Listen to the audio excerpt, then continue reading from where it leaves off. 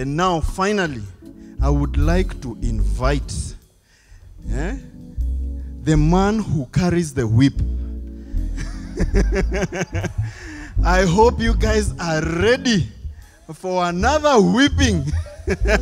Are you ready? Are you ready for another whipping? I can't hear you. Ladies and gentlemen, give it up for Apples to Moses.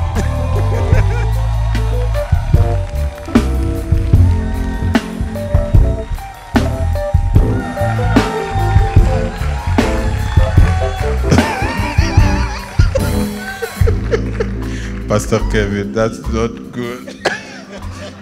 Pray for me so that my whip is working well. Yes, we will pray for you. Guys, please stretch your hands. If you can't say a word of prayer, pray for your heart also, that it will be ready to take what is being taught. We know it's not what God has told him that will work, it's what our hearts hear. So, ladies and gentlemen, let's pray. Almighty Father, we thank you, Lord. We thank you, Lord, for your servant. Oh, Lord, as he shares, Lord, may you speak through him, Lord. May you speak to every heart that is under the sound of my voice. Lord, may you speak to our minds, may you speak to our hearts, oh God. Oh, Lord, may your spirit convict us greatly to follow what you're teaching us, Lord. We know, Lord, you're taking us to greater heights, and that's why you've brought your servant here and given him specific word for us, oh God. So, Lord, we submit to listen to your servant. In Jesus' mighty name we pray and believe. Amen. Wow. Thank you, Pastor Kevin. Well, I feel like I've been distributing sweets. And then people are claiming that I've been distributing ugali and sukuma wiki. Good morning. So glad to be here again. This is day 4. Yeah. And like yesterday, they are going to put on my monitor so that I don't shout at the saints. Hey. Thank you again, Pastor M and Pastor Carol, for having us and the whole team feeding us. What? Overfeeding us, housing us, everything, every good thing. Can I just ask the gentleman to come up, because I didn't have an opportunity to introduce the gentleman that I moved with. Yay.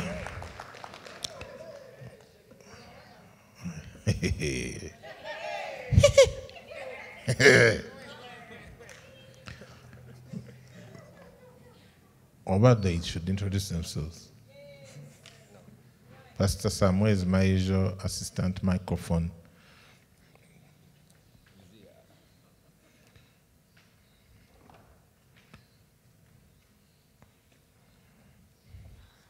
You've been chosen to start. Don't tell us your age. Good morning. This mic is in the monitor. Go ahead. My name is Jeremy Biamanzi from Worship Harvest downtown. Woohoo! Very glad to be here. Thank you. Tell us a little bit more. Don't be as if you work for the CIA. Jeremy Biamanzi, I minister with Worship Harvest Ministries. I am involved with the media team. I lead the media team. I'm also involved as a cluster leader. So together with my wife, we lead a group of churches, 5 churches. There'll be 7 churches by the end of August. Hey! And also Worship Harvest Downtown. Thank you. Wow. And business? Business, I'm involved in media and advertising. That's my fortes, really. So very glad to be here. Thank you. Awesome. Good morning, everybody. Hey! My name is Senor Jost. It was intentional to not ask them to stand with their spouses, so that we don't have any kind of comparisons going on. Go ahead, Stephen. You don't say. My name is Senor Jost Stephen, and together with my wife Florence, we lead Worship Harvest Nakawa, and on top of that, we lead a network of a cluster of churches. Worship, there's about 4 churches right now. growing to 5 churches by the end of this year.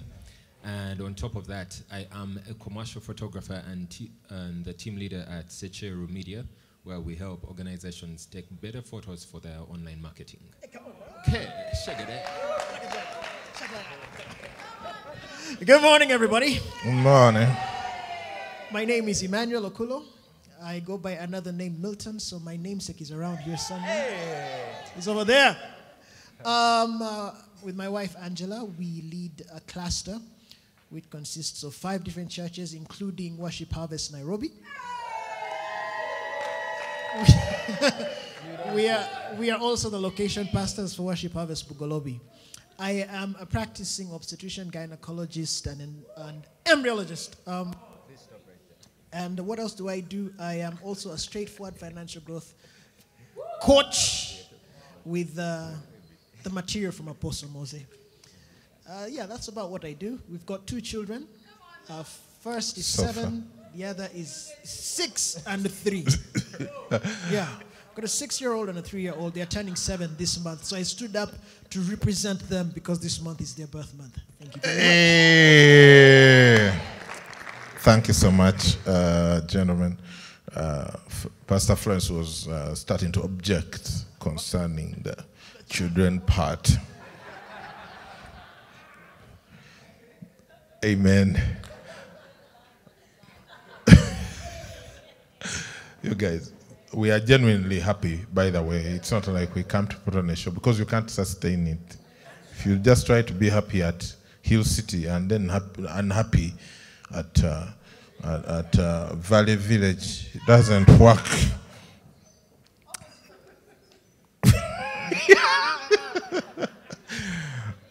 Thank you so much again, Pastor M and Pastor Carol, again for having us, and Pastor Mills. Wow, that was God.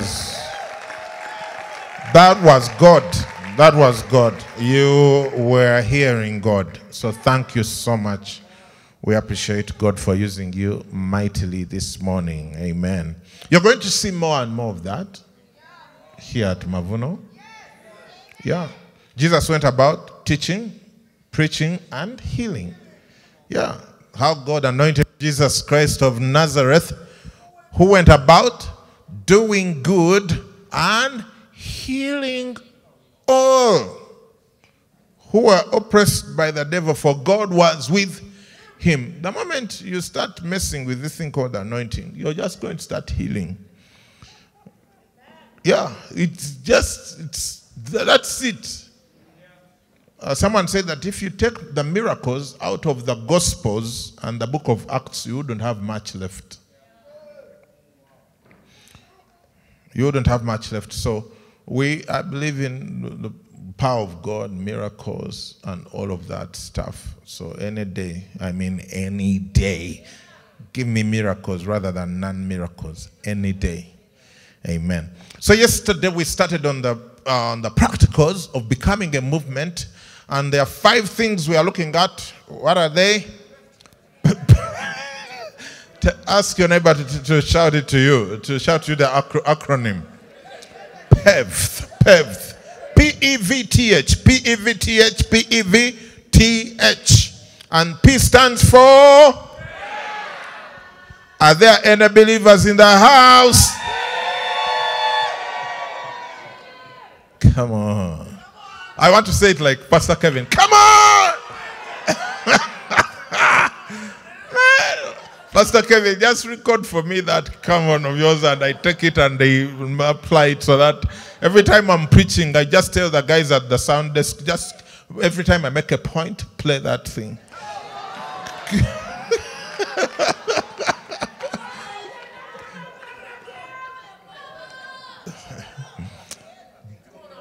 So we looked at prayer and people are repenting. In my group, we call it repenting because it's just about the same thing. Because you can't repent without repenting. If the thing has been gray and you want it to be green, you have to first change your mind and say, I want green. And you can't have both. So that's what repenting is. It's similar to repenting. So you can tell your neighbor, it's time to repent. So prayer is what we looked at. And we looked at so many different things. And I kept remembering things after we had gone into a group that I should have shared. So I was sending texts around. Share in the group. Zoom 5 a.m. What? Hey. Yeah, so prayer is critical. When we visited Redemption Camp, courtesy of Pastor M took me to Nigeria. I tell you. Yeah. If you become a good follower, you will also be taken.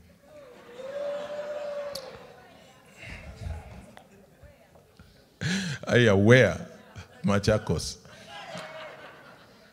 So we visited Redemption Camp. This is the headquarters of Redeemed Christian Church of God, one of the biggest movements in the world, led by Pastor Adeboye, aka Daddy Gio. Man, you should go to Redemption Camp. Make it your life's ambition. Forget all these other things you've been to. No. You must go to Redemption Camp in person. Because there is simply no video, picture, image, description that will get you to understand. Because even when you try to take the pictures, it's useless. It's like you can't fit the thing in the frame of a picture. I took a video driving along the auditorium on my phone for 1 hour, 1 minute and about 50 seconds. Driving. And I started in the middle. Imagine you're driving across this auditorium and you drive for 1 minute and 50 seconds taking a video and you haven't finished it.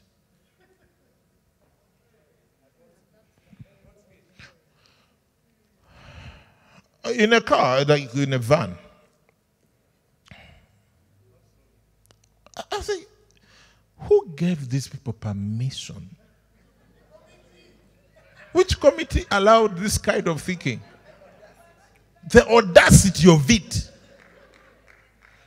So when we finished, they told us, now that's the old one. That one is being used as an overflow during their monthly Holy Ghost meetings.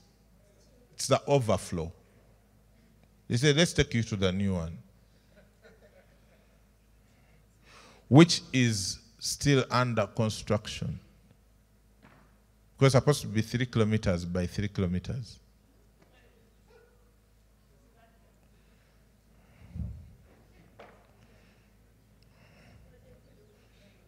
I'm like, why? Why? Because when they have their prayer meetings, their Holy Ghost meetings, once a month, more than 1 million people come. So anyway, this guy was telling us about Daddy Gio when we were driving around Redemption Camp. It's like it's a town of its own, it's a municipality. And they say that he actually walks around praying around Redemption Camp every night, somewhere between 9 or 11 p.m. and 4 a.m. And indeed, some of the people who were on our traveling party confirmed that they had ever run into him. Now, of course, everyone who goes there tries to look for him to run into him, but they don't find them. They don't find him. When you're leading a movement with more than 40,000 churches, I think there is no strategy, no management system, nothing works. The only thing you're left with is what? Prayer. Yeah, that's it. So that's prayer. Now, today I want us to talk about evangelism and visitation, the EV in the PEV. Evangelism and visitation. Acts 2. We are looking at Acts 2:40 to 47. That's the focus scripture for the PEV. Let's read together loudly. And with many other words together, he testified and exhorted them, saying, be saved from this perverse generation. Then those who gladly received his word, I still don't hear you, were baptized, and that day about 3,000 souls were added to them. And they continued steadfastly in the apostles' doctrine and fellowship, in the breaking of bread, and in what? Prayers. Then fear came upon every soul, and many wonders and signs were done through the apostles. Now all who believed were together and had all things in common, and sold their possessions and goods, and divided them among all as anyone had need. So continuing daily with one accord in the temple, and breaking bread from house to house, they ate their food with gladness and simplicity of heart, praising God and having favor with all the people. And the Lord added to the church, the Lord added to the church, the Lord added to the church those who were being saved. Ask your neighbor, does your campus grow daily?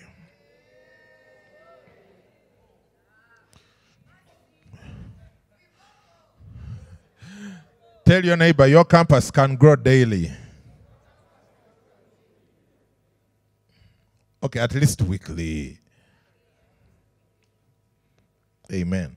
So we see right from the get-go that when the Holy Spirit came down, the church started growing. But how did it grow?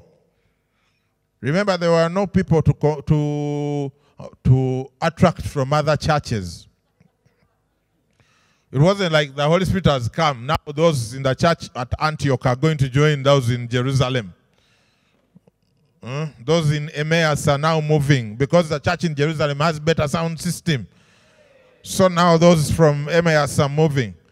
The guys in Jericho, they don't serve hot tea at the end of services. So everyone is moving to Jerusalem. Where are the people?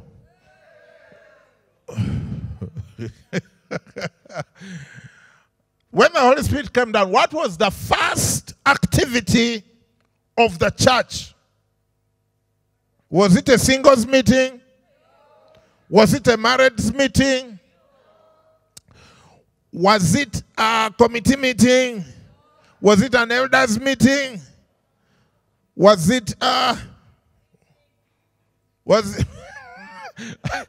did someone just say bad things about Mrs. around there? Yeah, was it a Mrs. class? Sort of a Mrs. class, just had too many people. And it was short. It was a short Mrs. class. And 3,000. The first activity when the Holy Spirit came was what? Evangelism. Evangelism is the first order of business for any church that claims to have received the Holy Spirit. Evangelism cannot be the last order of business. Evangelism cannot be one of the programs to do when we have now properly organized ourselves and have a venue. Amen, amen, amen.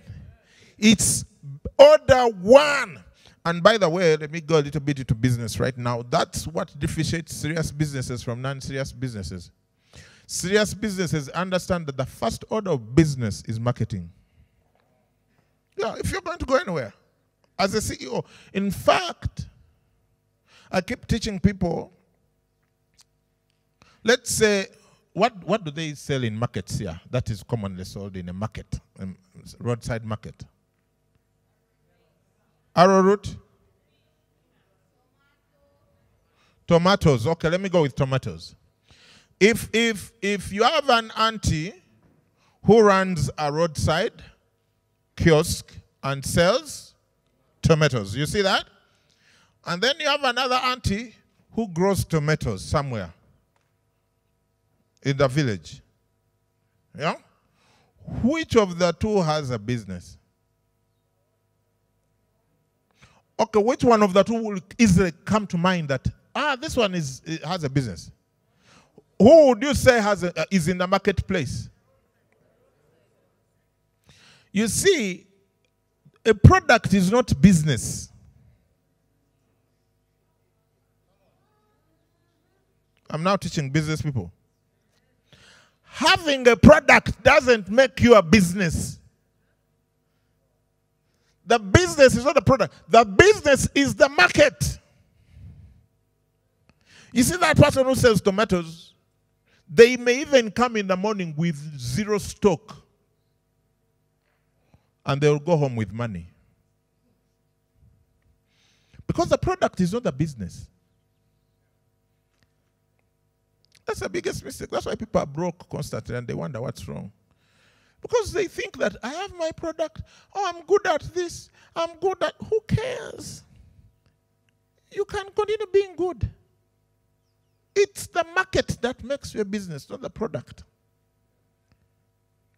My friend here, Pastor B3, runs a baking a company that bakes some of the best pastries in Kampala. It's called Home Baked. Yeah, seriously, seriously. Even when she's here this whole week, she's making money daily. Daily. And what sets her product apart from a lot of people is the marketing. It's the branding. I mean, she's married to a brand guy. Some stuff, just like there's bedroom advantages where you are, in some other places there is none. It is the product. It's the what? The market. It's the market. So if let's say she's producing 10 packs of scones a day, and she has what? 10 what? 10 customers. Make sense? Are you understanding? If you are producing 10 packages of scones, you should have 10 clients. That's how the equation works. Market saturation should be matched by production. Let's say she came to one of my seminars and I talked about going big, you're losing your life. How can you just be there doing small things? What's your problem? You think that the purpose of life is to arrive safely at death?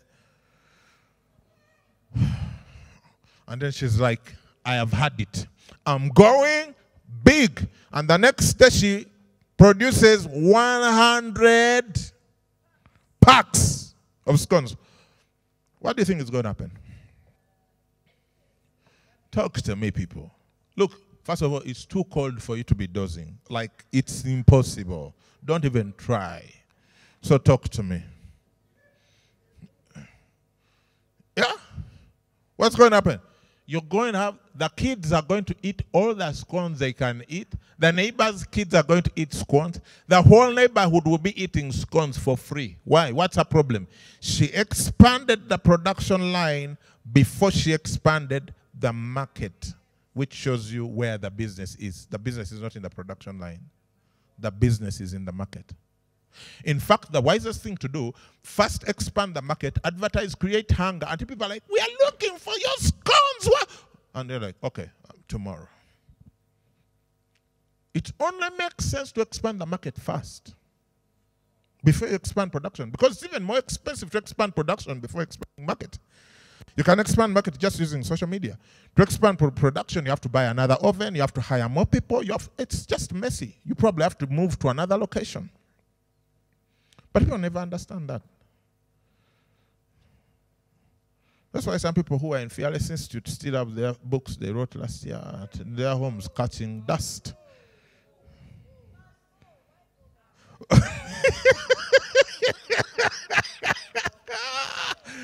Oh, yeah. You got around to telling people I'm an author. Where are your books? You're an author. Yeah, thanks. You're not a business person. Yeah, you just happen to write because the school required you to write to graduate. Now, it's that same lack of understanding that has turned into small businesses all over the place in the whole country because they don't market. That has also led to small churches all over the place because they don't do evangelism. You see, the moment you start a church and you're a good shepherd, are there good shepherds here? Are there good shepherds? Are there people with a pastoral calling? First, forget us apostles. We can be problematic sometimes, but shepherds, good shepherds, your heart is for the people. My heart is for the people. Do you know what's going to revolutionize your life as a shepherd? Don't look at your congregation as the sheep. Look at the whole neighborhood as the sheep. And ask yourself, where are my sheep? Look at, what is this place? Great Wall of China Gardens. What is it called? Great Wall Gardens. I looked for the gardens. In Great Wall Gardens, all I saw were the great walls. But the gardens, you have to discern them, Pastor Njoro. But they are there. So like Pastor Njoro and Pastor Jemo, that is your congregation. That is your congregation. They said, you have to think, how many churches are in our region and how many people are there? You see, the day you look at things like that, you see, most people, they sell their little things from their businesses and they've never stopped to think, who else could be buying this? Because once you do the market evaluation and look at the real prospects who could be your purchasers, you will see that you're instantly going to become a millionaire. But it's because the devil has managed to blind us, and we have become those not so good shepherds who do not seek the lost. We are more concerned about the found. Are you with me? Give me Ezekiel. Give me Ezekiel 34, 2-4. Ezekiel 34, 2-4. I believe I'm talking to anointed people, movers and shakers. Are you with me? Let's read. Don't fear. Let's read. Son of man. What does it say? Prophesy against the shepherds of Israel. Prophesy and say to them. Now, do you think he's talking about people who keep sheep? No, he's not talking about sheep keepers. He's talking about pastors. Prophesy and say to them, together, thus says the Lord God to the shepherds. Woe to the shepherds of Israel who feed themselves. Should not the shepherds feed the flocks? We will deal with this later. Verse 3. You eat the fat and clothe yourselves with the wool. You slaughter the fatlings, but you do not feed the flock. I'm saying we are going to talk about this later. The main point is not here. Verse 4. The weak you have not strengthened, nor have you healed those who were sick. Pastor Milton was being a good shepherd right here in the morning. Let's continue. Nor bound up the broken, nor brought back what was driven away. Hey, read that one slowly. Next, nor sought what was lost, but with force and cruelty you have ruled them.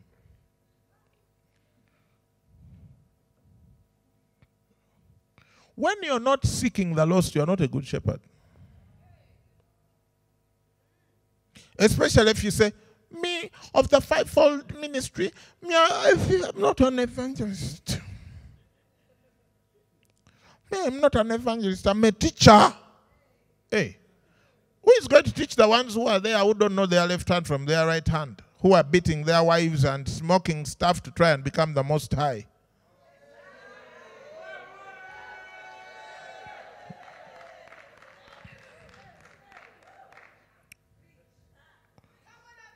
Hey, hallelujah. I'm talking to the shepherds. Because you may have said, me, I'm not apostolic. These things of planting churches, I'm not apostolic. That's for Pastor M, is apostolic. Look, we are all apostolic. You see, Jesus he had many disciples, first of all, of whom he invited 12, whom he named what? Apostles, all the 12. He didn't say, there's going to be this guy Paul is going to talk about fivefold. So of the 12, let's have First of all, one apostle. More than one apostle is even already too bad. Too bad. Yeah. Like you can't get apostles marrying each other. There'll be burnt houses all over the place. So let's have one apostle, 2 prophets. At least they can always check with each other who is accurate, who is not. Maybe 3 evangelists. Those are too many. 2 evangelists. 5 pastors. And then 2 teachers. Do you see that's how the church thinks? Personality. Now, you see, these guys, they started calling me apostle after we went through that lesson of, oops, we are calling this guy pastor. There is very little pastor in him. Yeah. Have you ever tried to call something else? Like you're trying to call a lion a leopard. Oh, leopard. Oh, giraffe. Giraffe. Yeah. You might end up believing it and behave like a what? A giraffe. You see, the reason the church is not making the kind of advancement it should be making is because we have tamed all the apostles, we have called them pastors.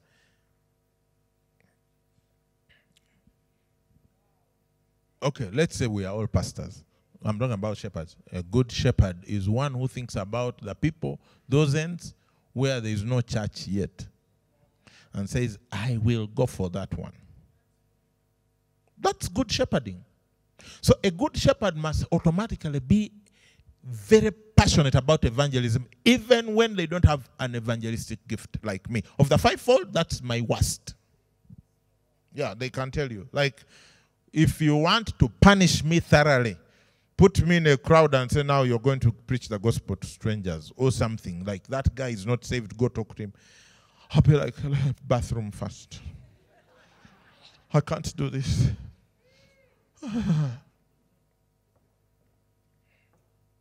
I'm telling you. I'm just telling you the truth. I was telling you about apostles. So he calls all 12 and says, now you are all what? Apostles. All 12? That's not, what are you doing? Divide up. No, you're all apostles. Okay, did he do a personality test? There's this Peter who he has foot in mouth disease. He talks, then he starts thinking, what did I just say? Then there was Simon the Zealot. Like, we're gonna fight. We're gonna fight. Fight for our rights. Then there's John, who's just there putting his head on Jesus' chest. Like, man, that stuff, if it had come out nowadays, people would be like, what's going on here?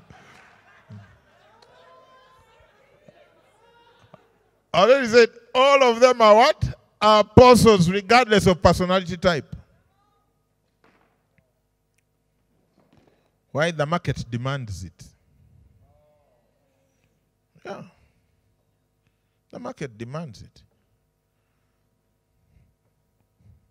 See, most people are broke because they only do things they are passionate about.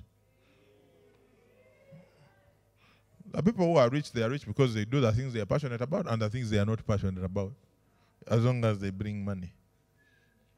They will start it and employ someone who is passionate about it, do it for them, and then they get the profit. They get it.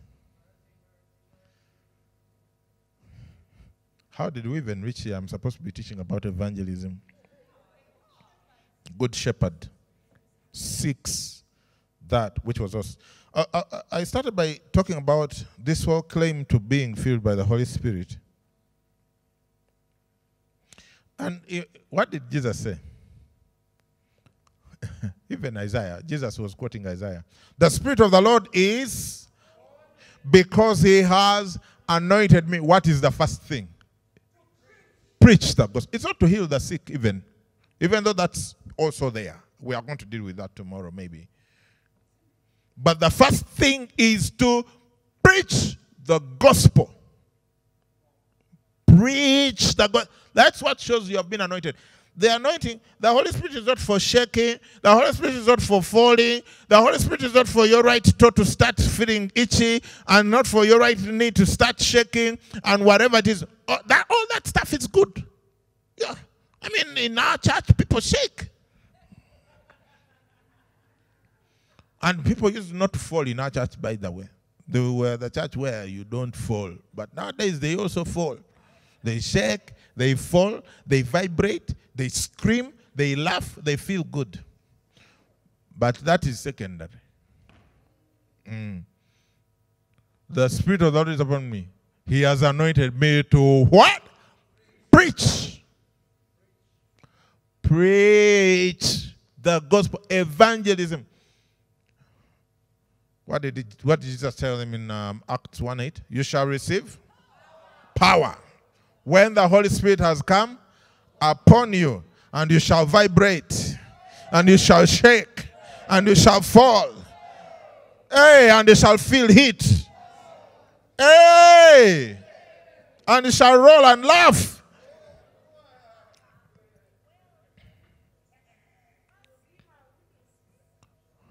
What will happen when you receive the Holy Spirit and power has come upon you? What's the first thing? What's going to happen? No. And you who are extroverts, like Pastor Njoro, shall be witnesses. The introverts, you'll work in the sound room. No, sound room guys, I love you. I mean, we couldn't what we do without you guys. And we are not even introverts anyway. Please don't mute my mic. I beg. I beg. I beg. The extroverts shall be witnesses. The introverts shall be in the prayer room praying for the extrovert. Do you know one of the worst things that can ever happen to any church? This is sensitive. One of the worst things that can ever happen to any church is to have a ministry called intercession.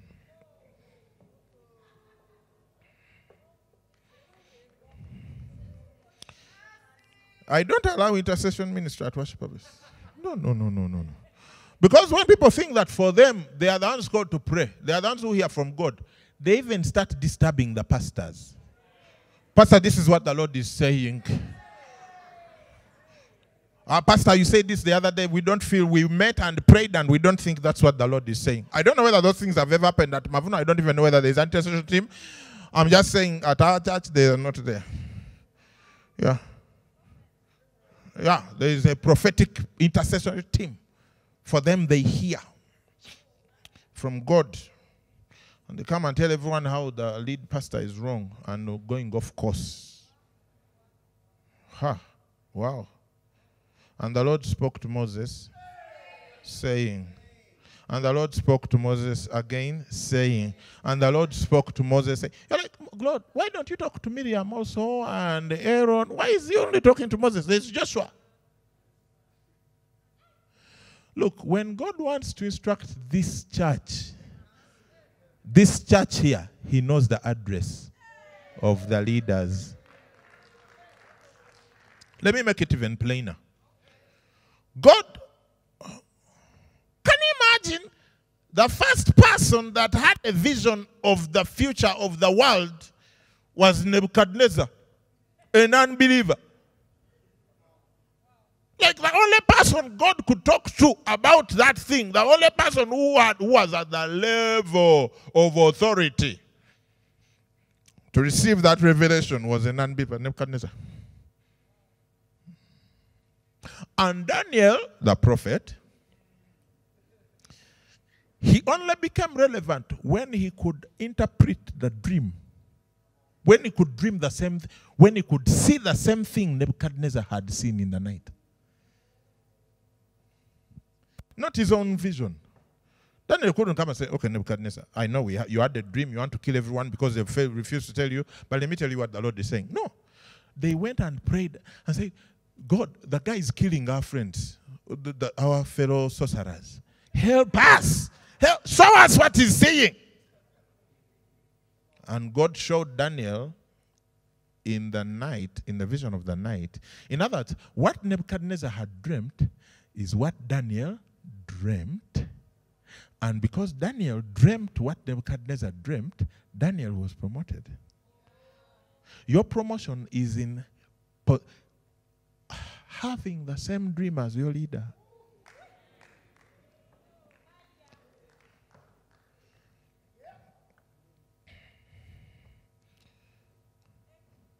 Okay, there was going to be 7 years of what?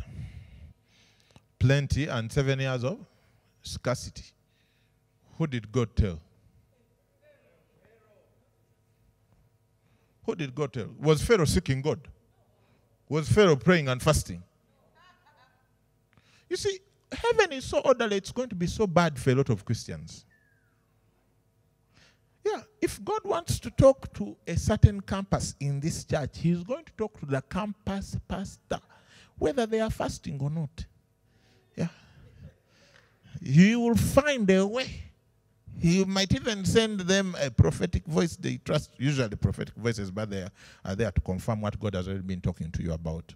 They don't bring new things in the new dispensation of new covenant. We have gone so far from evangelism, but we will come back. God talked to Pharaoh about the coming what?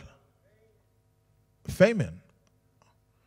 And the only guy who could prove useful to Egypt was the only guy who could interpret Pharaoh's dream and bring a word of wisdom as to what Pharaoh should do. Keep 20% of the grain to sustain.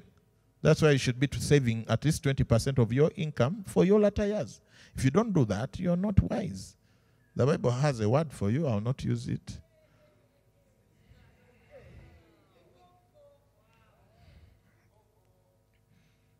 No. I'm distributing sweets. Are you with me, friends? We are all shepherds. We are all shepherds. And a good shepherd seeks the lost. The lost. We are all shepherds. We are all operating under an apostolic movement called Mavuno. So we all have apostolic what? Unction. Yeah. We are all goers. Okay, if at least you don't believe it about Mavuno under Jesus, who said, go. Yeah, that's apostleship. Romans 1:5 says, through him we have received grace and apostleship for obedience to the faith among all nations for his name. Amen, amen, amen. Let me, oops. I'm doing well. Time-wise, I'm like, this is glorious. Why do you doubt it? One doubted him. I'm joking. So evangelism. Look, guys, growing a church is not a mystery anymore. Is it? No, it's not. You go talk to the sinners and bring them in. That's all. It's not a mystery. I kid you not, it's not a mystery. I've discovered it's not a mystery. The other day we did some sort of apostolic, evangelistic, shepherdorial analysis. And we figured out that Greater Kampala and the surrounding, there is what they call Kampala Metropolitan, which is Kampala and all the neighboring sort of towns that have fused now into Kampala, has about 7 million people. Greater Kampala. I don't know Greater Nairobi, how many people are in Greater Nairobi? Probably a lot more. Has about 7 million people. Amen. Now, let's imagine that we are going with Jesus' analysis of the parable of the sower, that only a quarter of the people will actually receive your word. Only a quarter. In other words, there are people, even if you like cow, they will never listen to you. They are not your people of peace. Even Jesus had the rich young ruler. He said, no, I like the money. So there are people who are your people of peace and people who are not your people of peace. So your people of peace are the ones who hear the word and do it. So let's go with 25%. So that will be 7 million divided by 4. That's 1.75 million. Greater Kampala alone. Let's say the word we preach as Worship Harvest, let's say it appeals to only 25% of the people. That would be 1.75 million.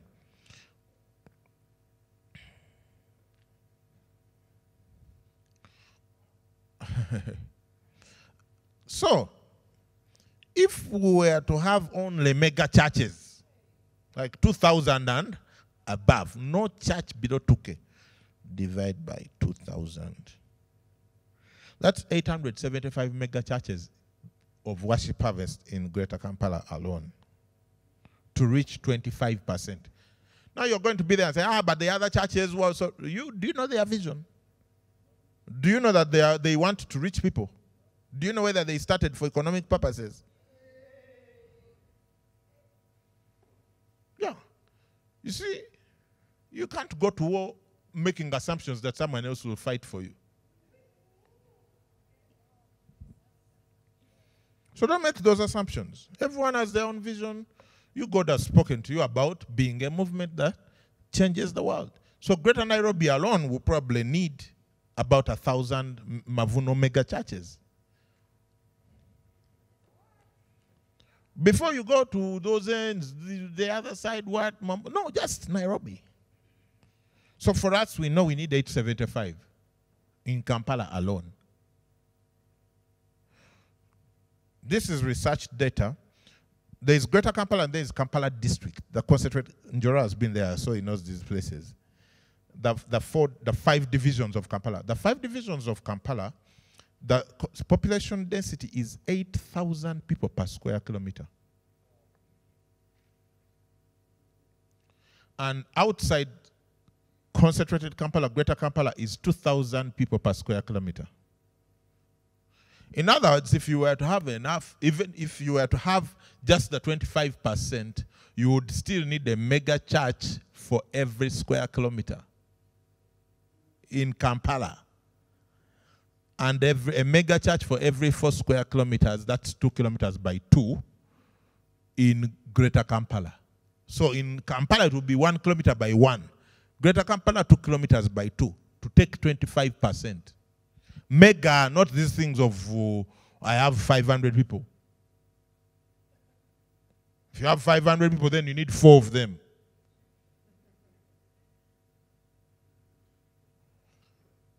It's not a mystery, is it? Yeah.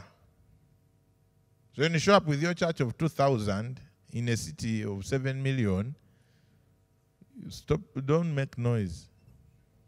There's nothing going on there.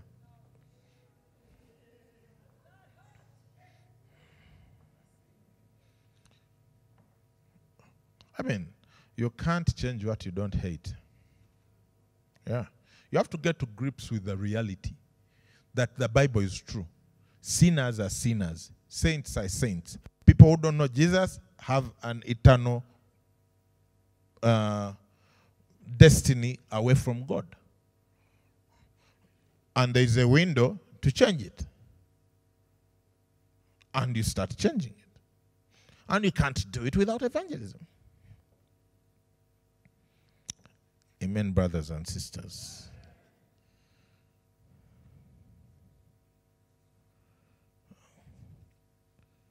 Matthew 18:11 says, the Son of Man came to save that which was lost.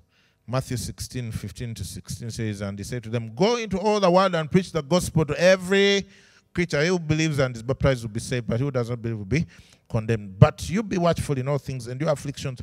Do the work of an evangelist. Fulfill your ministry. It's not good news if it gets there late. The gospel is good news, not good advice. And it's not good news if it gets there late. You see what's preoccupying you and I is good advice about just about everything. how to turn down your collar, how to shorten your trouser, how, like, let's go and first deal with the good news concept part of it. So when we realized how serious this thing was, and having started, of course, listening to Bishop Doug, wise man, we found out something. In his book, The Mega Church, if you get it, please read it. His books are not available in bookshops. You have to find the Lighthouse Lighthouse Chapel Church in your neighborhood to get the books, because they have them. So there's this book, The Mega Church, is where you guys, I wish I could tell you. Anyway, no, I don't have to wish to tell you. I'm going to tell you. I was reading The Mega Church towards the end. In one of the chapters, he talked about the secret of industrialization. That was the unlocking. You know, you don't know what you don't know. You don't know what you don't know. And the only thing worse than not knowing what you don't know is not knowing that you don't know what you don't know. Yeah. So I'm reading this book, The Mega Church, and I reached the secret of industrialization, and I'm like, oh my goodness, where have I been all my life? Of course, you're looking at me like, what was in his tea this morning? Let me just tell you. So up to that point, in 2019,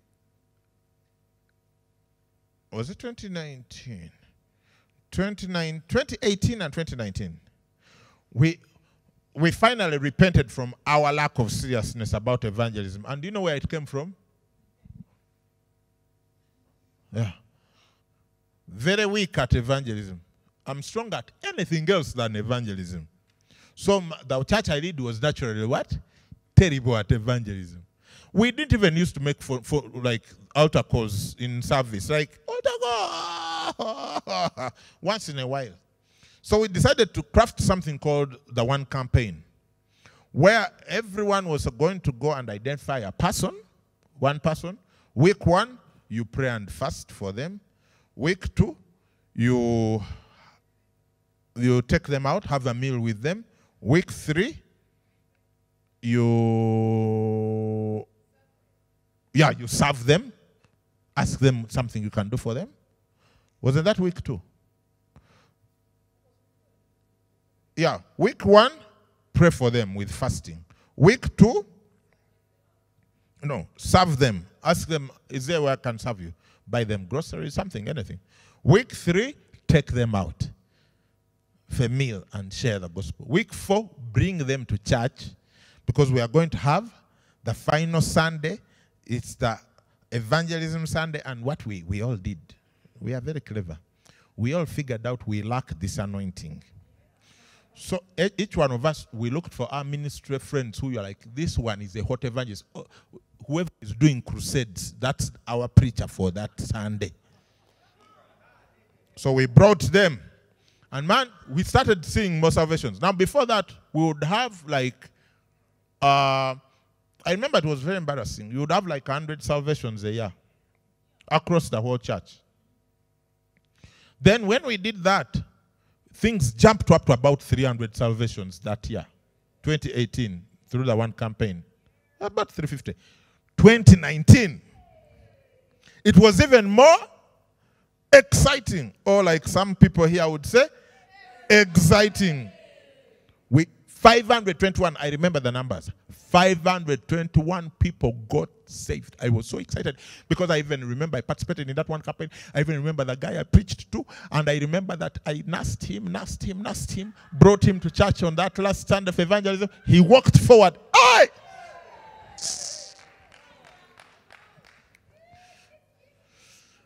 Amen. So 521. So, lockdown cometh, 2020, our one campaign didn't take off. Because the time it was supposed to happen is when lockdown happened. So we make adjustments, go on media. Then do you remember the long story? I eventually start listening to Bishop Doug and reading his books. So in September, I'm reading the mega church. Then I find the secret, no, it was October, of industrialization.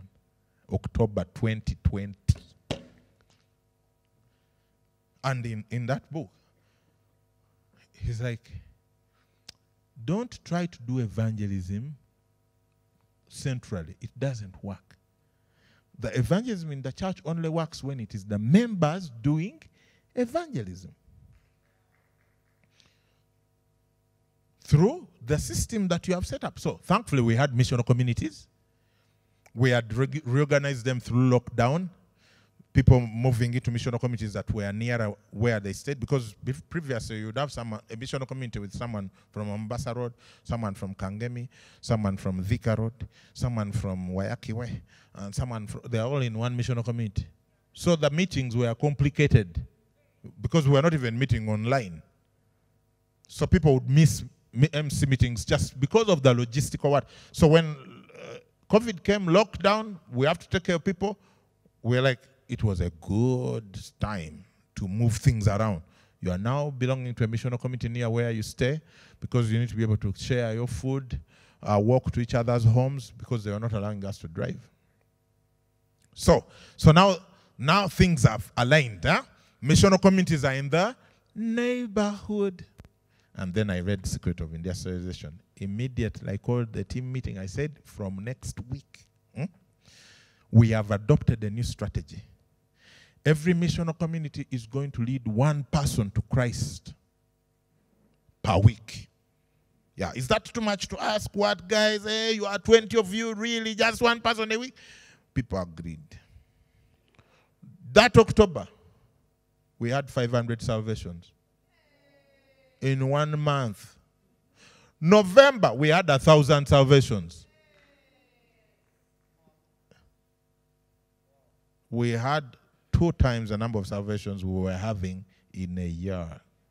Just by moving the work of evangelism from the pulpit to the missional community. And now here is how it works really nicely with the missional community. Because you are evangelizing people in the neighborhood, when they get saved, what do they join? The missional community.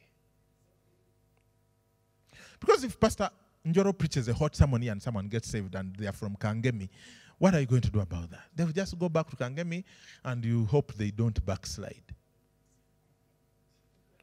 But if a missional community in Block H, in Great Wall leads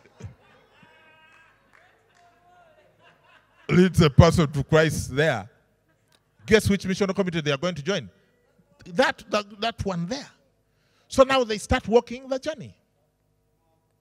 Now from that time, we have a rest month every June and December. So we took a rest month in December. And then January we started 2021. When I checked in end of June, by end of June, from when this whole thing blew up in October, by end of June we had had more than 12,000 salvations. 12,000. Right now we are having more than 800 salvations weekly. Per week. And we have multiplied from about 150 missional communities then, in October, to 710 now. Why? Because the missional communities are growing so fast and multiplying because of evangelism. It's not magical. Imagine with me that you have a missional community of 10 people. And they start leading one person to Christ a week. After a month, how many will they be? 14. After 2 months, 18. And by the way, they don't do one. As I've shared with you, you're seeing that they are leading a lot more people to Christ than one. But let's say they start with just that one, because that's supposed to be like the worst ones. After 3 months, there will be 22. After 6 months, that missional community, after 3 months, that missional community will be ready to double. And if they keep going, after 6 months, that one missional community will have become 8 missional communities in only 6 months. And in a year, it will be 32 missional communities. Just one group leading one. Imagine all the life groups in Mavuno start leading one person to Christ a week. You will not believe the multiplication. Here's the other beautiful thing. When they tell you are the one going to preach to the people in that block, do you think anyone needs to tell you to pray? That you just have a full breakfast, what? You quarrel with your wife, then say, okay, let's go for evangelism. Do you think that's going to happen? No. Holiness shall attack your life like a problem. It will just hit you. It's not by power. It's not by Wogali. It's not by Sukuma. It's by the Spirit. Evangelism at the smallest unit of the church works. The higher up you delegate evangelism, the worse it is.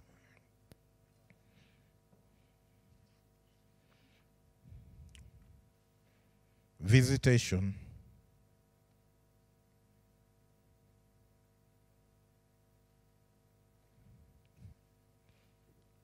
Visitation. So visitation, we look at it in terms of follow-up. So Acts again 2, 46 to 47. What does it say? 46. I'm sure right now everyone is running the numbers for their campus. You see, that's why I was telling you what has happened. A year ago, we were 4,000. Now we are 13,000. How did that happen? Evangelism. Evangelism and retention.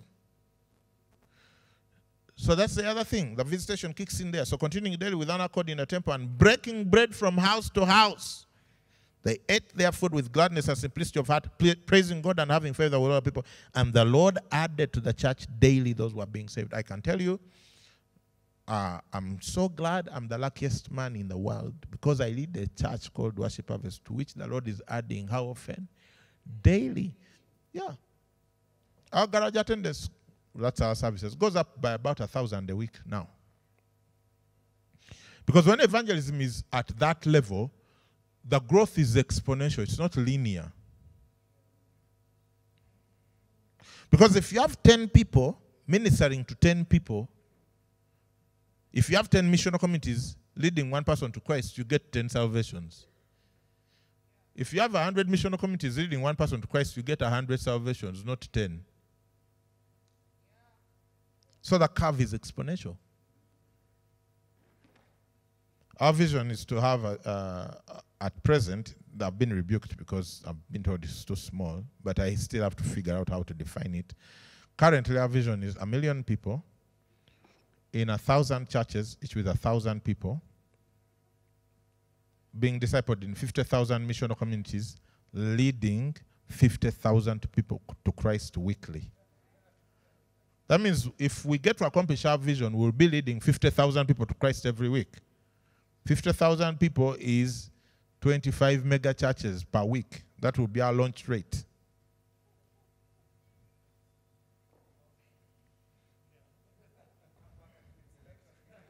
In July, before they announced the lockdown, we were supposed to launch 12 churches on one Sunday.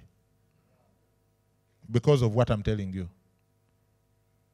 We had to postpone. We launched 2. We launched another 2 the other Sunday. I think as soon as we go back home, we should launch another 2 and then maybe another 2 like that. By December, we'll have launched minimum 12. Why? Because of the exponential nature of what I'm telling you. And when it's at, I think Pastor M called them, the new ones are going to be called discipleship communities. When it's at discipleship community level,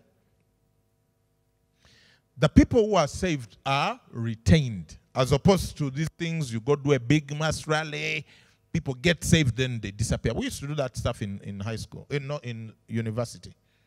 We wouldn't trace that people got saved. But here, there's retention. Again, I found that in that same book, The Mega Church by Bishop Doug.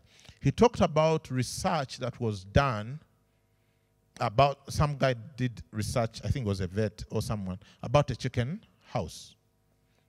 And the fact that there was a farmer who was struggling so hard to increase the number of chickens at the chicken farm. And until they introduced a certain, I don't remember what it was. It was some sort of drug or medicine or something. And then the numbers on the chicken farm went up exponentially. Why? Because the chickens were not dying. Now, do you know what has happened in the last 200 years? Stick with me. Until about 1800, at around 1800, there were only about 1 billion people on earth. 1 billion, with 1. 1 billion. Like there were that few people on the planet. You could get land here for free. In 1800. In the last 200 years, we have added more than 6 billion people. Do you know why? Vaccines. Yeah. Vaccines and advancement in medicine. If you read all the biographies of the people those days, you can see even all the guys, they would have, like Maria Woodworth Etta had how many? 6 children, she lost 5. People would have many kids because they knew some were going to die. Nowadays, infant mortality is so low because of advancement in medicine and vaccinations that you cannot, it's the anomaly to lose a child. That time, it was an anomaly to raise a child. You expected to lose children. So to hedge yourself against losing children, you had many of them. So the birth rate has even actually what? Reduced. But because of the exponential nature of population increase and modern medicine, our population is just shooting up like that. And the sad thing is that the population surge has not been matched by church planting surge. That's why there is increase in evil on the earth. You see, if you have a kilogram of salt that is supposed to preserve 100 what? Kilos of meat, and then you increase the meat to 700 kilograms, but you increase the salt by only twice, what do you think is going to happen to the meat? It's going to rot. So you find that in Nairobi and its surrounding areas, forget even all this nonsense and media nonsense that there are too many churches. There are not too many churches.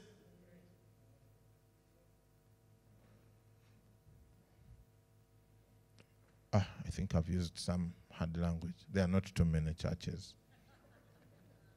The population increase is not being matched by the necessary church planting. That's why there is evil. That's why there is increase in evil. Are you following?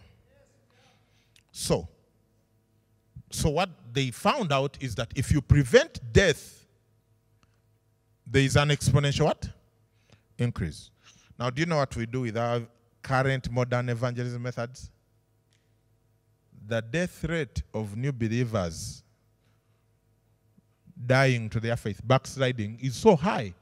That's why you can have a church of 1,000 people, and throughout the year you have 2,000 first-time guests, but you only increase by 100 people.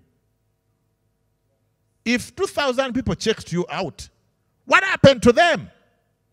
They were not retained. So wisdom is evangelizing through discipleship communities. Evangelize, retain. Evangelize, retain. Evangelize, retain. Evangelizing and not following up people and keeping them in the family is like going to the hospital to have a child and come back home. You leave them there and get happy with your husband again, and then go back to the hospital to have more children and come back home, and then go to have more children and come back home. That's what we've been doing as a church. We have so many infants, newly born agains, who are not attached to any community or any church because we just went on the rampage evangelism. He said this prayer after me. Hey, Lord Jesus, I come to you, I come to you. Forgive my sins, forgive my sins. From today, you are now saved. I'm saved. Hey, hallelujah. Next. And then you move on. It's like you've just had a baby.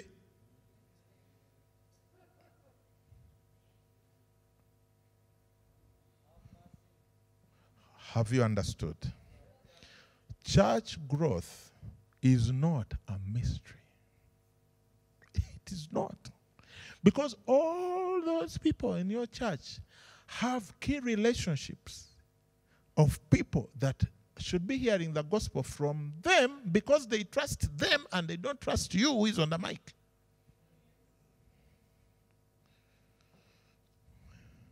That, friends, is how we win.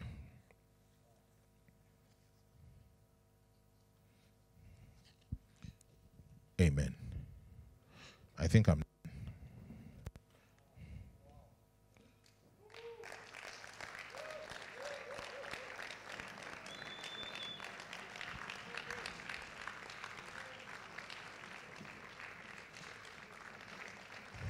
Thank you.